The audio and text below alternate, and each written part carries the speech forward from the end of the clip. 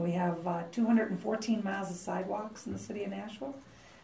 It's my plan this year to launch a campaign on making our sidewalks safer and having people join us in achieving that. As somebody that's lived in this community my whole life, I can remember as a kid that I think it was just routine that if your home had a sidewalk in front of it, you shoveled it. I remember doing that. And businesses did the same. Even if you plowed every sidewalk, you can't guarantee the condition of that sidewalk as you're describing. So the plow goes, weather gets warm like today. Now, this is going to melt all over sidewalks, even those that had no ice on them. And then when the temperature drops tomorrow, they're going to be frozen. We're not going to send out a crew to particular sidewalk areas.